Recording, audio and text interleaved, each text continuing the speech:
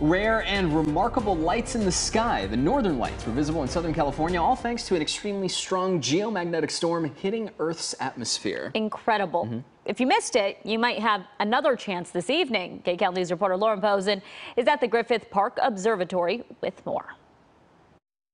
This is the most powerful solar storm in 19 years. Along with the possibility of communications being disrupted here on Earth, the storm is also giving people across the world a dazzling show in the sky. And right here in Southern California, too. All you need is your cell phone camera to see it. The solar storm lit up the sky across the globe, making it look mystical. It's called the Aurora Borealis, also known as the Northern Lights, a rare sight this far south. Over at the Mount Wilson Observatory, you could see the sky change colors.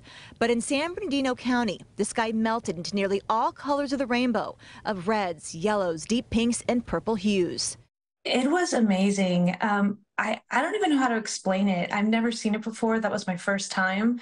And the fact that we even got to see it here in Southern California, I mean, it was incredible. Photographer Brandy Carlos immediately took out her phone to capture the magic. I drove up as far as I could north on the 15 freeway, just outside of Barstow, which is where I took those photos. And a lot of people in Southern California didn't get to see it because of the marine layer. These are images passengers took flying over Midway near Chicago. And in Wisconsin, the sky was a mix of pastels. Even people in Northern California were treated to a show. Scientists say the storm had the chance to produce northern lights across the northern hemisphere, but Southern California is a wild card. It's not really a surprise that they were noted further south, honestly, because when people are using their cameras in particular, their phones, you really catch the faint red hue that we're not seeing with the visible eye. Solar storms begin as giant explosions on the surface of the sun, which sends streams of energized particles toward Earth. When they hit our magnetic field, that's a solar storm. Sean Dahl with NOAA is helping track it. You're seeing some of the suns behind me here.